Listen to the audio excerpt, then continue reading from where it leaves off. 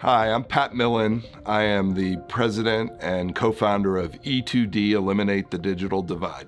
We started out as merely being a company that refurbished and redistributed computers, but we were hiring high school kids to help us in the process of doing the refurbishment. And so E2D really has two missions at this point. It is the redistribution of computers into the community, but it's also IT workforce development. We have kids in this lab over the course of our 8 years who have been living in severe homelessness, home insecurity. The one thing I think is really important is that these are kids that are extraordinarily talented but don't have a lot of the opportunities that other kids have.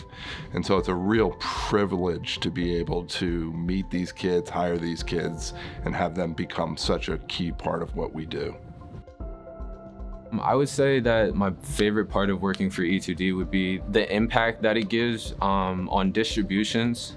We have like people lined up around the block waiting to get a computer, and just seeing that what you've been doing every day of the week, just getting these computers ready to go, finally seeing the happy faces that you deliver them to it's a great feeling. So I'd probably say the distributions and just giving out the computers would be my favorite part. So the bread and butter for E2D at this point is getting in as many corporate computers as possible. We're a little bit specialists in the sense that we only produce laptops. So we get them from manufacturers, we get them from retailers, we get them from banks, we get them from law firms. The need is so extraordinary. If we got in 10,000 additional computers this year, we would be able to refurbish all of them and distribute all of them, and still be able to do more and more and more. The need is so incredible. North Carolina is more than the Research Triangle in Charlotte. There's a tremendous amount of good work that's happening right now building out rural broadband in the western part of the state.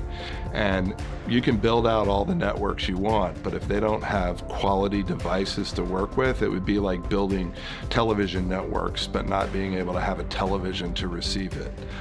Everybody in North Carolina needs to have a computer in their home to be successful in 2021, and we're here to meet that need.